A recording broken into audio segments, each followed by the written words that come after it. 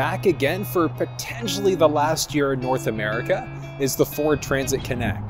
Now the one in behind me is the cargo van, but we still do have the passenger van available there as an option. Now, I did say that it's potentially the last year. A few reasons why. The Transit Connect, it looks like, is getting discontinued in North America, but having said that, there were also talks that the next generation would be built on the same platform as the Escape, the Maverick, and the Bronco Sport.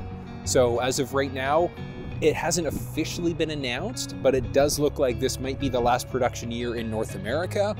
But having said that, apparently this thing still will be available for the European market after 2023. And that's going to be under the Turnio, so what this thing is known as in the European market.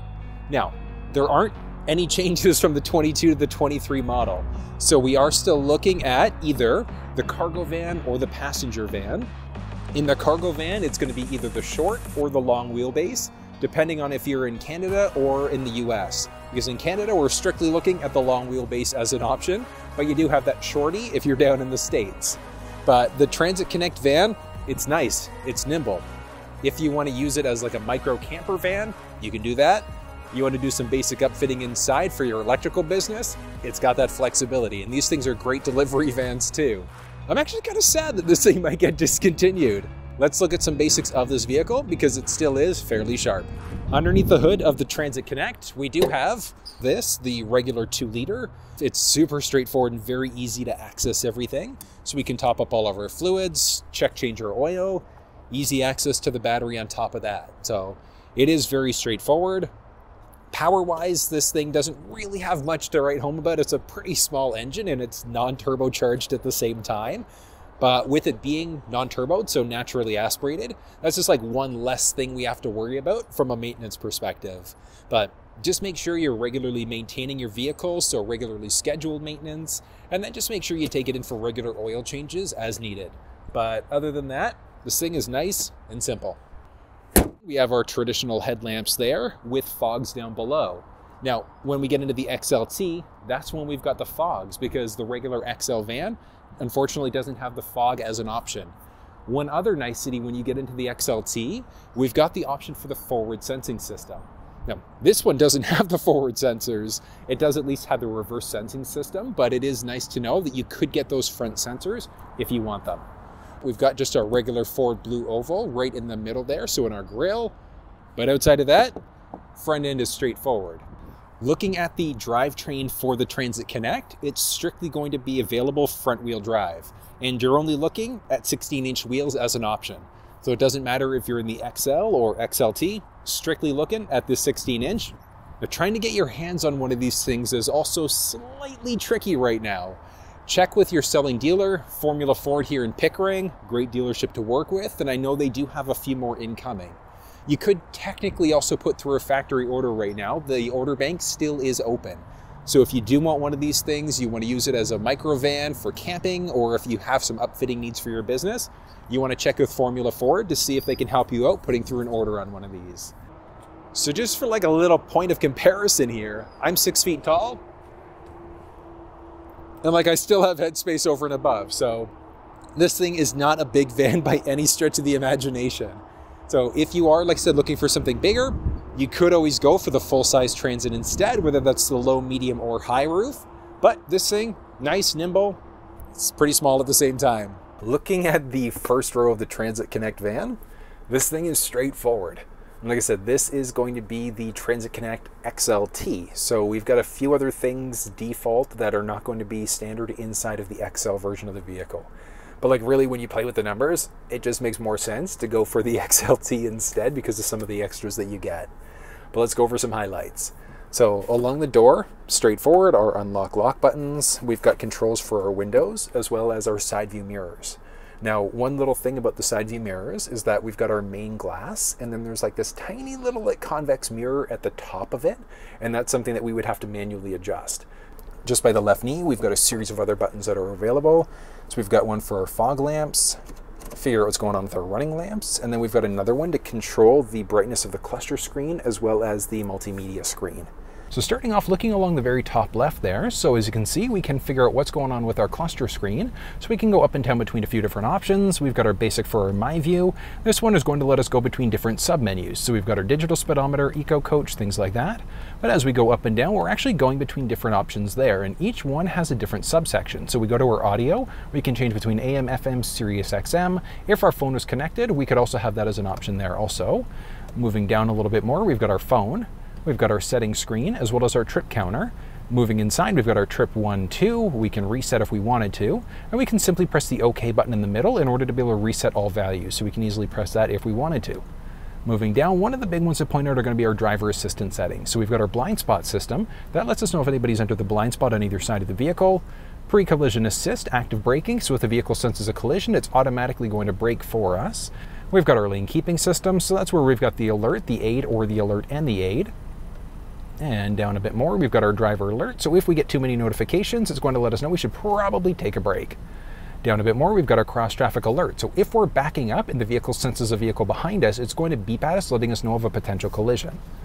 Back again, that is going to be the basics of that setting. And then going in through, as you can see, through navigation, we've got my previous destinations, favorite, point of interest icons, things like that. Now, one thing to note, if yours didn't have the factory navigation, we wouldn't have that sub-menu option there instead. It would literally just be the compass showing up. And that's going to be the basics of the actual instrument cluster screen, so very straightforward. Off to the right-hand side, we can change between songs or radio stations, answer or hang up on a phone call, and then we can also increase or decrease the volume if we'd like to. All on the bottom left side, so we will have at least our regular cruise control inside of this as well. So it is nice to know that if we are a fan of cruise, we can have that one going if we'd like to. Looking on our left stick, we've got a button on the very tip of the stick there.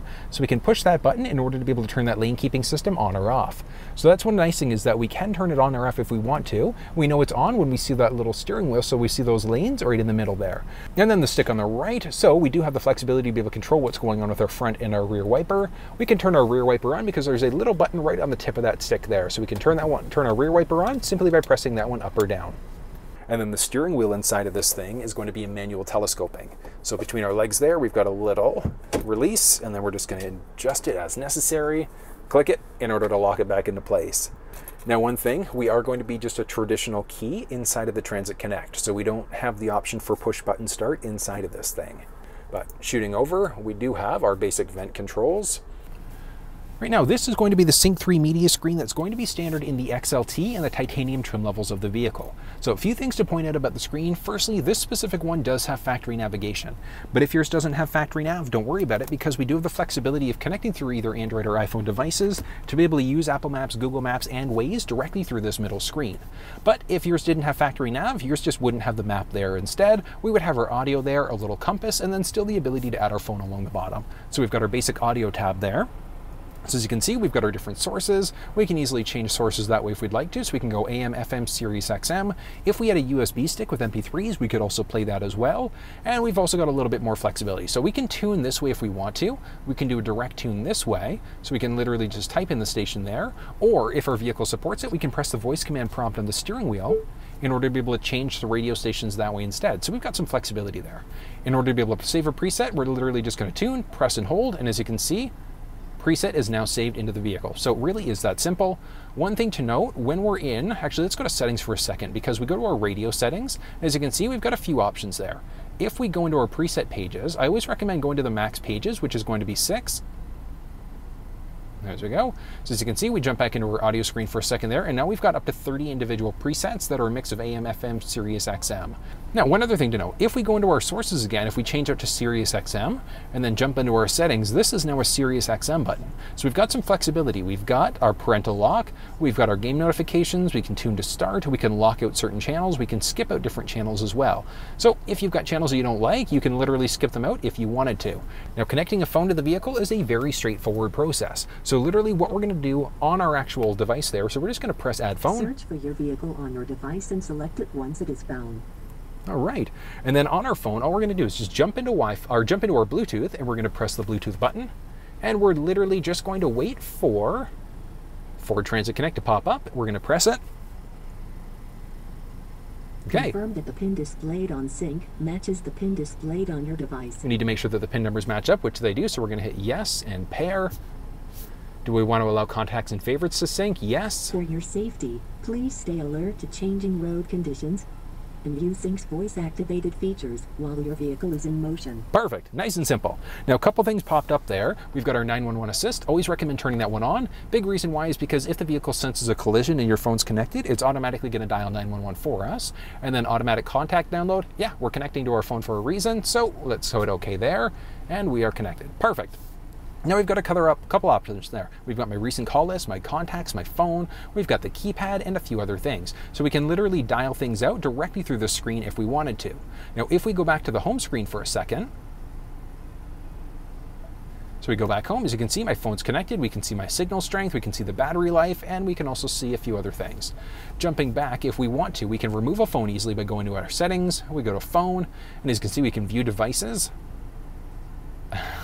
We can manage contacts, set ringtone, and a few other things. So we go view devices. If we've got multiple devices, that's where these things would show up. But we do have the flexibility of being able to set up Apple CarPlay inside of this thing as well, and very straightforward to do it. Literally all we're going to do is take our USB cable and we're going to plug it into that top USB port. We're going to take the opposite end of the cable, plug it into our phone, and watch this. Okay, Apple CarPlay. So we do have to hit continue, and we do need to agree in order for it to work. And we're going to give it a second there. Do we want to allow Sync 3 while, yeah, CarPlay while it's locked? Absolutely.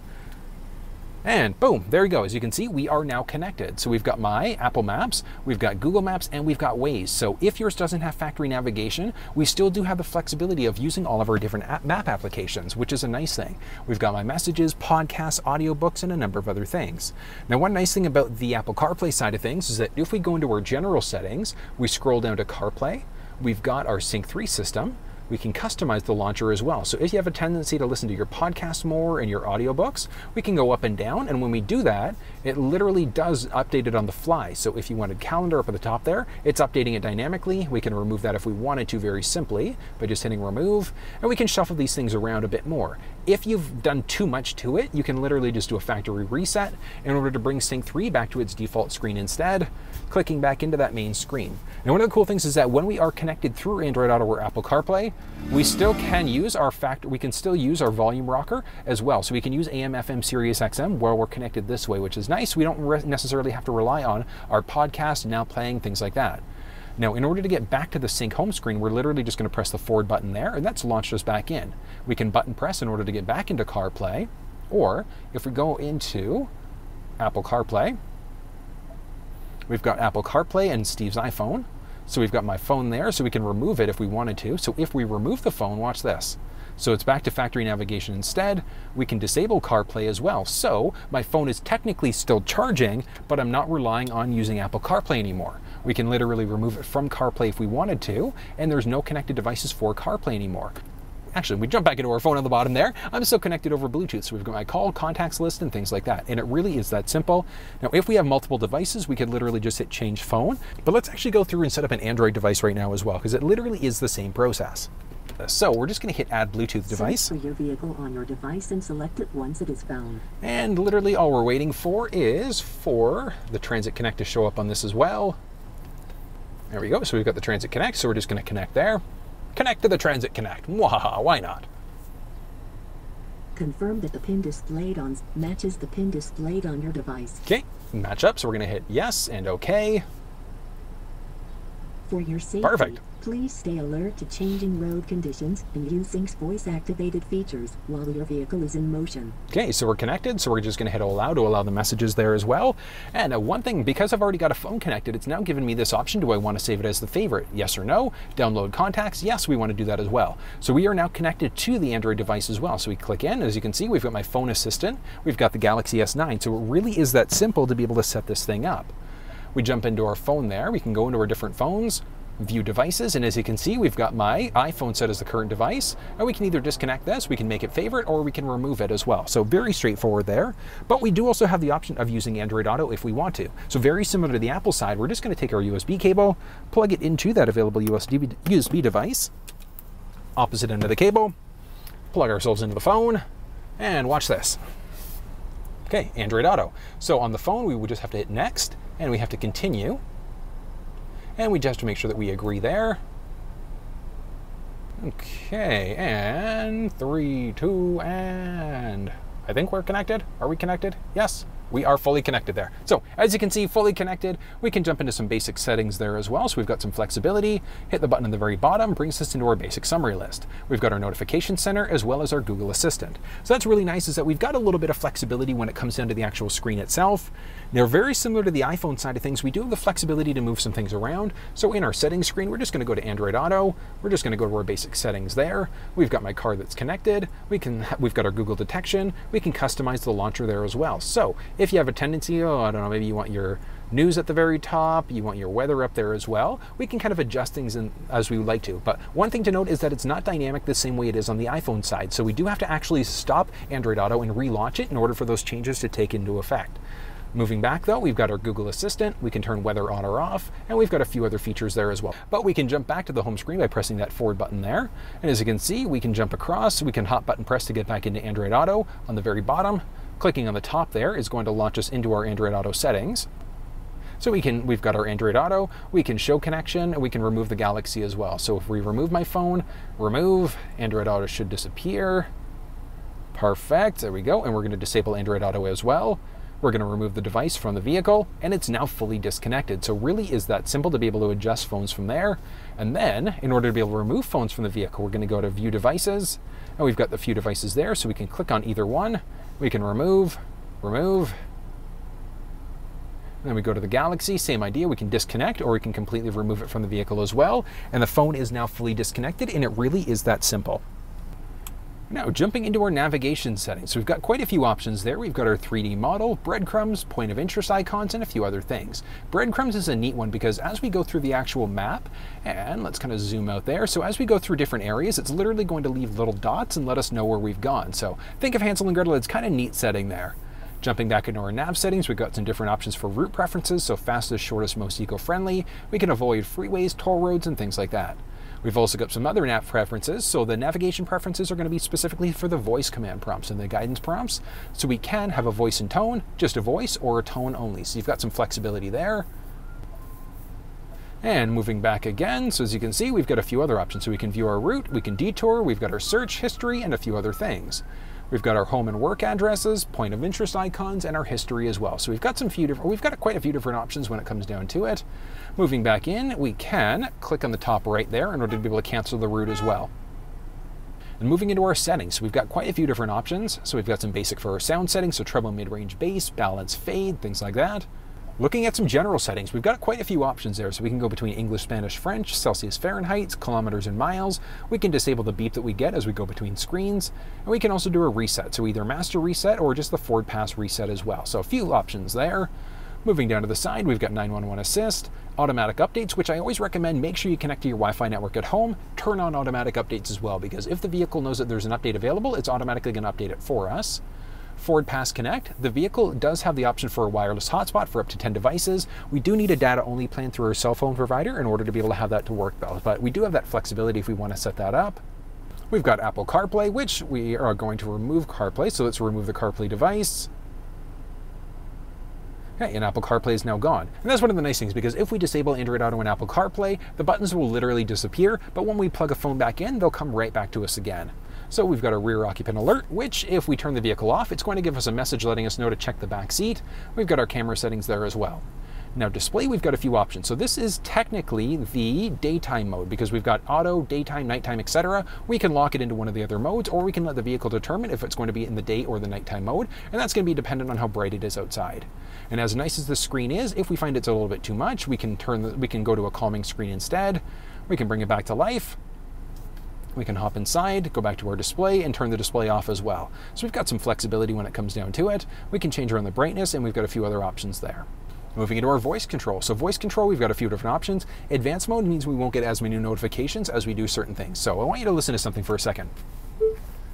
97.7. Okay, so what's happened is it's changed radio stations for us, but it hasn't actually told us that it's doing it. So the advanced mode, like I said, we just won't get as many notifications. Phone confirmation, do you want to call such and such person, yes or no? And then our command list. So when we press the voice command prompt in the steering wheel, this is the command list that's going to show up. Moving back, we've got our valet mode, and what that's going to do is give us the option of entering in a 4-digit number in order to be able to lock the screen out. So if you've got a valet driver, you want just basic security, we've got that flexibility.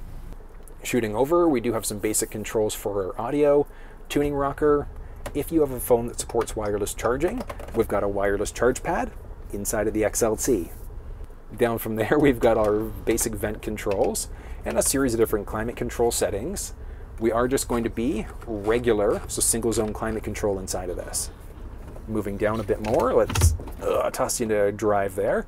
We've got a series of other buttons. So an eco button, and that's going to put us into economy mode essentially. We can turn our traction control system on or off, and then we've got our start stop button. And the start stop is the one that's potentially going to kill power to the engine if we come to a complete stop. It's nice that's available there as an option, but if it drives you crazy, you could technically disable it. You have to disable it every time the vehicle starts up again now. But from here, we've got just a regular shifter, which is great. We've got our park reverse neutral drive, and we can drop it into a manual mode because we've got little buttons on the inside of the shifter. So next to where our body is on the driver's side, plus minus buttons there, which is kind of cool. Moving down, we've got a few power points like I was mentioning. So a USB, USB-C, traditional 12-volt power point. We've got a few cup holders, little storage tray, manual parking brake, and then there's also a little armrest there with a decent amount of storage for the size of it. And it's just storage, so we don't have any sort of USB power points or any other power points in there at all. Now, as we shift up overhead, we don't have any sort of rear view mirror in this thing because we wouldn't be able to see it because there's no windows in the back. And that's obviously because this is the cargo version of the vehicle. But if you were in the passenger version, you would, but it's just not going to be here because we're in the cargo. So from there, we've got a series of buttons in order to control what's going on with our lights. We don't have any sort of sunglasses holder here, but we do have a giant visor with a vanity mirror that's built in, a little business card holder, and this thing extends out. Oh my God, so far. It's a little flimsy when it goes out all the way, but it is nice to know that's available there as an option. Now, over and above that, we do have this nice storage tray right overhead as well, which is kind of nice. Maps, storage, junk, whatever the case may be, it is there. But this is straightforward. Now, the seats inside of this thing, they're actually not bad. So it's a fairly comfortable seat, and this is just like a regular cloth seat. We do have a few different ways that we can adjust it. So with the seat as far down as it'll go, it's still so, like even without it down, like I've got like what's like a foot plus of headspace there. So the way that I would typically drive it myself, even still, like so much headspace, which is great. But we've got a series of different switches along our left side, so all manual adjust inside of the XLT. So we can go up down with it. We've got one a bit further back to adjust our backrest. And then if we want to adjust what's going on with our seat, so how close we are, we've got a little lever in between our legs. So just sliding back and forth there. And that's the same for the driver passenger side. And then we've also got this little guy on the outside of the, well, technically inside of the seats, in the middle. And that's going to be for our manual lumbar support. So we could adjust that if we want to on the driver's side. And that's just going to be for the driver's side. But as I said, basic features, styling wise inside of this. It's basic, it's simple. It's a cargo van, it gets you from A to B. Like I said, the upfitting potential is where this is at. So I'm hoping that Ford ends up bringing this thing onto the C2 platform, which is the same as the Escape, the Maverick, and the Hybrid. Like, oh, fingers crossed, that'd be cool. So then you could get an all-wheel drive version of this on top of that, but it's gonna depend on how much demand they have for it. But this is the cargo version of the vehicle. Let's hop back there and see what's going on space-wise. Towards the back end of the Transit Connect, pretty straightforward. We've got our Transit Connect badge along the left side, XLT badge along the right side. Obviously going to be different if you're in the XL. And then we've got our Ford logo along the bottom right. Now from there, we've got our backup camera. It's a North American safety standard. You're always going to get that. Now this one does have the optional reverse sensing system that you're going to find inside of the Transit Connect. You do have an option for a package where you can get the forward and the reverse sensing system. So it's going to depend on what you want out of it. Forward sensing system is nice because if you're going to constantly be parking this thing, you can see exactly what's going on in the front and rear as you go. But matter of preference there. This one clearly doesn't have any sort of hitch from the factory. But if we are looking at towing, we're going to max out at 2,000 pounds. Payload for this thing is pretty respectable for a vehicle this size. This one, as configured, I believe is 1,637 pounds, give or take. So it is nice we've got that as an option, but if you're looking for something a little bit more robust for towing and for payload, you could look at just the regular size Transit instead. So we could look at that low roof, regular length Transit, full size. Getting inside of this thing is straightforward. So we've got our dual doors here. And the dual cargo doors are fairly useful. One other cool thing about them is we've got little buttons that we can push if we want to swing these things open. So it is very useful if you're going to be loading in different types of cargo and things like that. But when we look at the Transit van in general, we've got a few different ways we can configure this thing. So we've got our dual cargo doors. There's also an option for a liftgate. This specific one also does have dual sliding doors, so one on the driver and the passenger side. So you do have a few different options when we look at configurations of this vehicle, and I always say it's going to depend on what you personally need. Some basics back here, nothing off to the left. Off to the right, we only have a little 12-volt power point. Another thing to highlight is we do have this little guy right here, and that's going to be to release our spare tire that's located just underneath the vehicle. But nice and simple, very straightforward, but you got to take a look at the size of this thing. So taking a peek at the cargo measurements for this thing, it does have a pretty decent size to it. Now, having said that, it's technically not going to be big enough if you want to throw in sheets of plywood. So it's just not quite long enough. We would have to look at the full-size Transit if we wanted to go that route. But like I said, we can go for that low roof, regular length if we wanted to go that route. So if you do want to walk through the full-size Transit, check down in the description of the video. But like I said, I'm 6 feet tall. So if your plan is to make this thing into a camper van, you can totally do it. I still have like 6+ inches of headspace there on top of that. So, I mean, if you wanted to create like a little camper van, you've got that flexibility. We do have our finished flooring down here, some finished elements along the side on top of that. And then we've got 6 little tie-down hooks. So nice and simple. We've got some lights strategically placed on the inside of the vehicle here on top of that. Another thing to point out, headspace. So like I said, I'm 6 feet tall, and it's like a little bit tight here. Yeah. Like there's zero chance that like on my knees, I'm not getting all the way up. I'm like, So just go in knowing headspace, not too crazy, but I mean, at the same time, if you're just laying down because you've got a little bed back there, more than enough space for what you might need. Filling up fuel inside of the Transit Connect is very straightforward. So just along our passenger side, we've got an unlocked system and it's capless at the same time. So just insert, fill up, and you're good to go. Minimum manufacturer's recommendation for the Transit Connect, just regular 87 gas. So regular fuel is all you need to use inside of this thing. If you wanted to run something like an 89 or a 91, you could. It's just not necessary. And that was a look at the 2023 Ford Transit Connect cargo van. What'd you think? Nice and simple, but if you have any questions, drop down in the comment section below and let me know. More than willing to talk you through any issues that you might be having. But if you found this one useful, give it a thumbs up, share it with someone if you think it might help them. And until I see you next time, take care.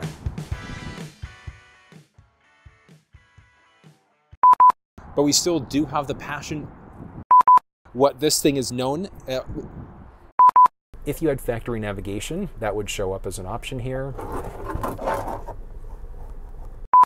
Very straightforward, just along our driver's side. That's the passenger side.